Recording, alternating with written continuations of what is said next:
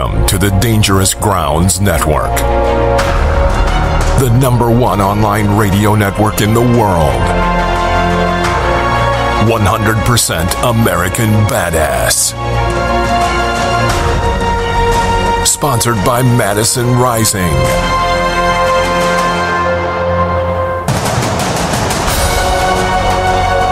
Kings Hollow.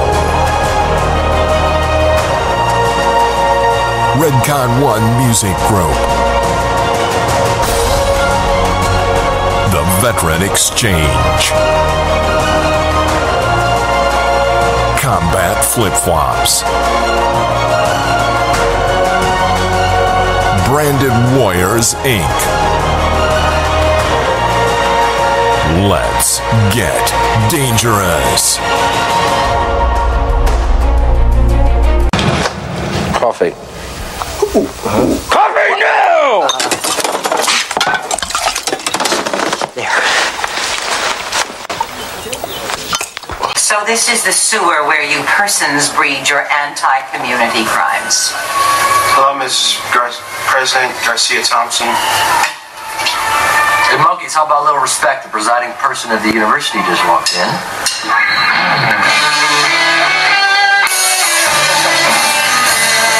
I went in there one day to Popeyes, and there was this girl that worked there named Lawanda, who was a cheerleader, but she weighed like 300 pounds, so she didn't cheerlead too hard, you know. She's like, I'm 2, 4, 6, 8. I'm gonna go get something to eat.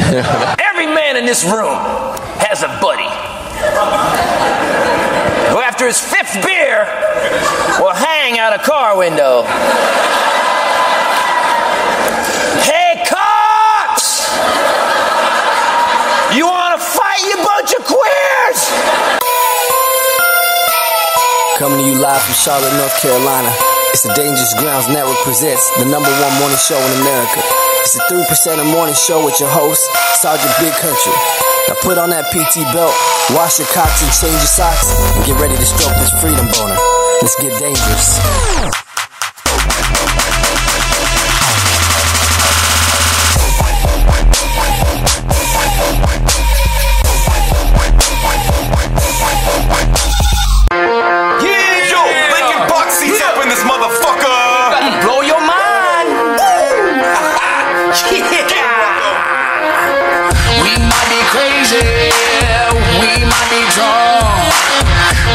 On whiskey, and now here we come, and we're riding dirty. This must be fate. 3 words are for your fate. Bitch, I operate. Wake up in the morning and I'm feeling kinda fresh. 5 pounds of bacon on my motherfucking chest. Carbon stained pillows, hands smell like lead. Under my mattress, gun safe as my bed. Loaded up mags, just ready to blast. ISIS flag when I wipe my ass. Blowout kit with my speedball bag. Dressed up in my tactical swag. Looked in my pocket and found 0 fucks until I pulled out my custom Glocks. Even wore multicams to my first date. Wait, what? Bitch, I operate. We might be crazy, we might be drunk. We're sipping on whiskey, and now here we come, and we're riding dirty. This must be fate. 3 words are for your fate. Bitch, I operate. Bitch, I operate. Bitch, I operate. Chillin' at the range, fire rate sustained. Lead showers when I make it rain. C-clamp like a motherfucking boss hog. Got more patches than you on my damn dog. 2 in the morning doing CQB, tiptoeing down the hallway. My wife might hear me. Got my Instagram game on lock, especially when gun bunnies be drooling on my cock. Got the whole crew like, we the best. When I drop loads, they're always suppressed. People say, haters gonna hate.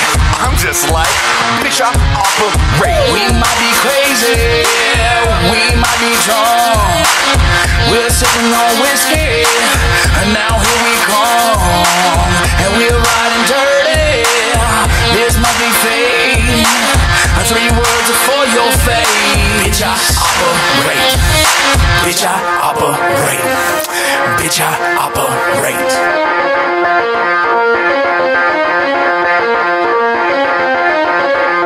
What's up, Dangerous Grounds Nation? Welcome to another 3%er morning show with your host, Big Country. in the Crazy Cajun. What up, brother?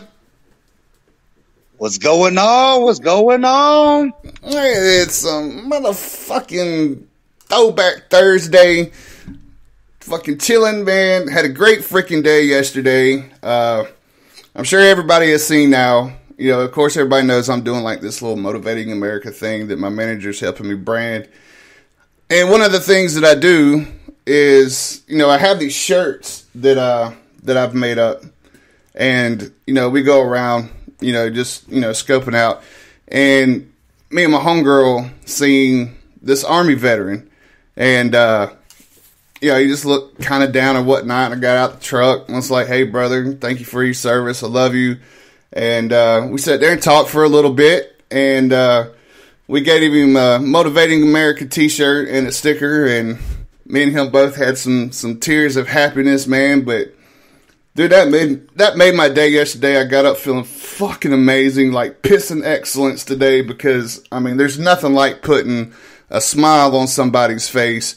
You never know what they're fucking going through. And he looked at me and was like, nice Madison Rising sticker. And I was like, well, by the way.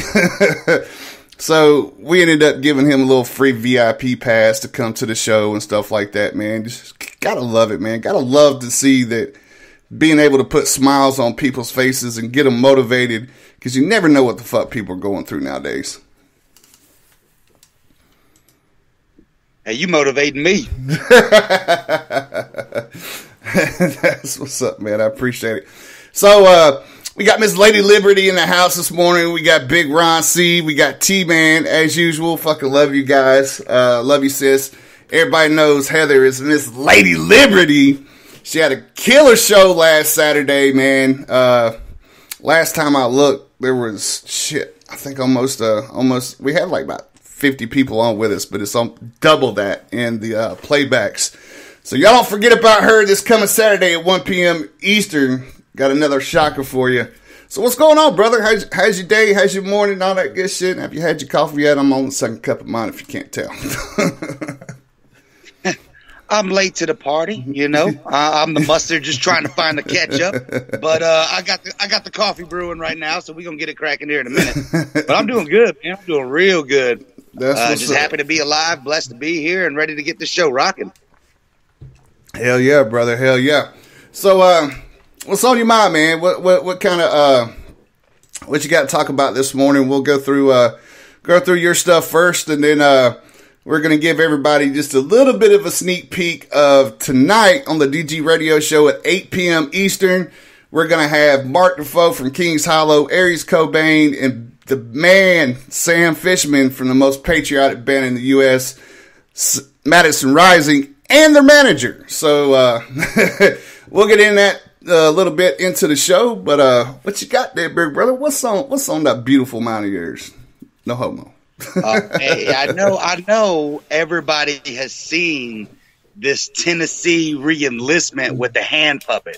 So I'm trying to figure out where people lie, because it's been funny, man. I've seen comments that were definitely against what they were doing and said that goes against everything that they ever believe in a re-enlistment ceremony. Then I've had others that I've read comments about that said, what's the big deal? You know, they try to lighten it up and make it fun for everyone. It's a personal re-enlistment thing, blah, blah, blah. So, you know, to me, I think it's a slap in the face and disrespectful as fuck. But maybe I'm in the wrong. I don't know. You tell me. What do you think? You know, I don't hit women, but I think I'd have to bring one of my homegirls to knock the woman in her fucking nose, and I would commence to beating the other guy's ass. Just saying. I know the military. I know that may offend somebody. I'm sorry if it offends you. Go cry in a fucking corner. But that is just disrespectful to the entire military, even the reserves, National Guard, and everybody who's ever put that fucking uniform on. Really, a goddamn puppet, and you're going to sit there and fucking still do it? Now, don't get me wrong. I understand it. It's our choice on where we would like to. That's right, sissy. I'll bring your ass. That's for damn sure. You know, you get to pick where you want to re-enlist. But that is not something to fucking say, hey, I want to wear fucking a T-Rex thing on my fucking hands. So that way, fuck you, bitch. Right. That's how I feel. I couldn't believe when I said, really, a fucking hand puppet? Are you fucking kidding me? Then I start thinking about, here's what I start thinking about, okay? Because I like doing funny shit. I like doing silly shit. Right. And I'm thinking to myself, what does these other countries think about our fucking military when they see shit like this? Yeah. You know, like, are they going to take us seriously? Is this what our military is all about? We soft, we just don't give a fuck. Like, it's all lax now.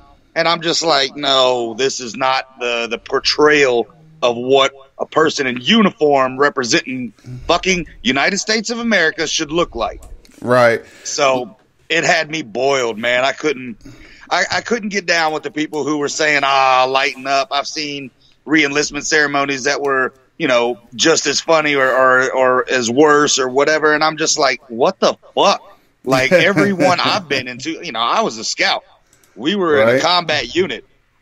We didn't have time to fucking go get a hand puppet. We would have got our asses rolled over. You know what I mean? Shit. So I don't know what I got out in 08. I don't know what the fuck's going on now. Man, I completely agree with you. And Lady Liberty says she set the female soldiers back 20 fucking years.